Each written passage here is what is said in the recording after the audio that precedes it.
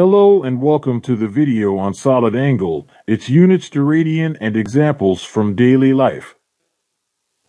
Solid angle is a dimensionless quantity that describes the extent of a cone-like spread in three-dimensional space. It can be defined as a conical angle subtended by a surface at the center of an imaginary sphere is called a solid angle.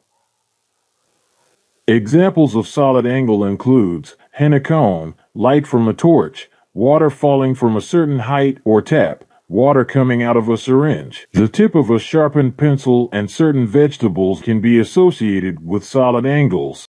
Solid angle is a dimensionless quantity as it represents the ratio of areas.